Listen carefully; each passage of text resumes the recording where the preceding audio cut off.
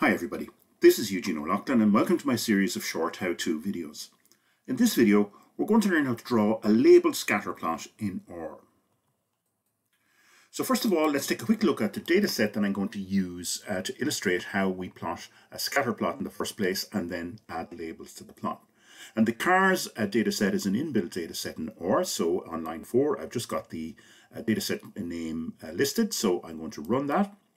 We can see in our output in the console that we have a data set with just two variables.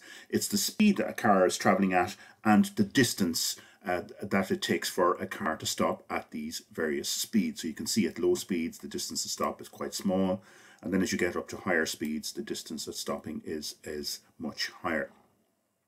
And I'd like to be able to visualize this by plotting each variable against each other. So let me just remind myself again using the head function what the variables are. I want to plot speed against distance.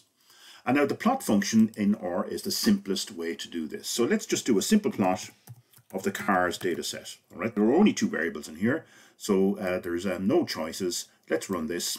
And in our output over here on the right hand side, we get a plot of the distance against speed. If I want to take a quick look at this, there's a zoom function in RStudio.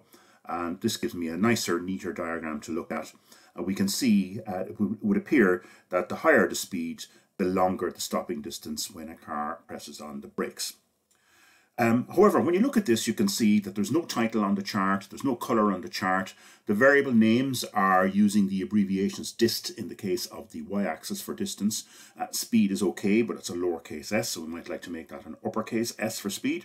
So I'd like to add in an X and Y title as well as a main title on this chart. So let me come out of that and move to the next line. So if I want to make a plot, and just first of all, let's add a main heading. So I'm going to use the plot function again.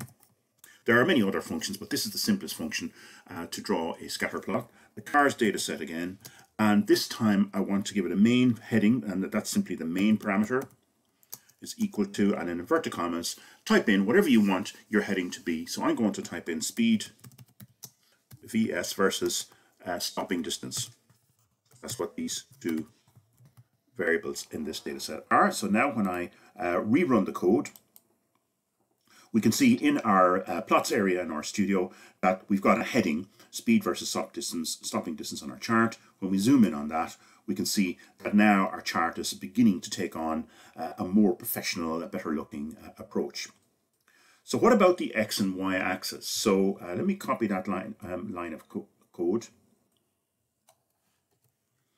and replot this so that you can see what I'm doing. So that's just a copy and paste of the same piece of code.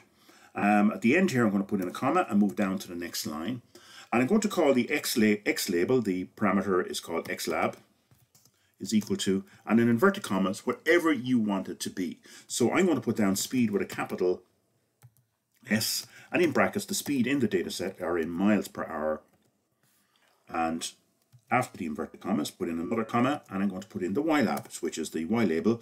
YLAB is the parameter name, equal to, and again, in inverted commas, whatever you type in here will appear as the label on the y-axis. So this is stopping distance. Let me type this out in full. And then this is stopping distance are in feet. And if I now go to the end of the line and run this line of code, we can see in our area, let's zoom in and get a better look at it. We can see now, not only do we have the main heading again, but we now have a more meaningful x-axis speed in miles per hour. And on the y-axis, you can see that stopping distance in feet is also labeled here. So that's our basic label diagram. A couple of final things that you might want to do with this. Let me just copy all of this code again. We can see that the default shape of the dots on the diagram is a black circle. And so what about if I wanted to change, say, for example, the color in this? So that's col is the parameter name. Don't forget to put in, as I have not done, so a comma after the stopping distance. Col equals to, and then type out in the words whatever color you want. I'm going to type in blue. Run this line of code. We can see that our circles changed to blue, and I can also add in an extra parameter in here if I want to change the shape of the data points. We use the PCH pitch parameter here is equal to, and a number. You can experiment with this. I'm going to go for a pitch of 19. Run this full line of code here, and we can see that we've changed our diagram into solid circles. Zoom in on that, and we can see that our diagram is a little bit more professional looking. If we wanted to, say, for example, put this into a report or an assignment, we can see that we have a main heading, X and Y labels, and we've got different shapes available for the dots. And this is much more professional looking for your report. So that's how you draw a labeled scatter plot in R. I hope you found this video useful. Thank you for your attention.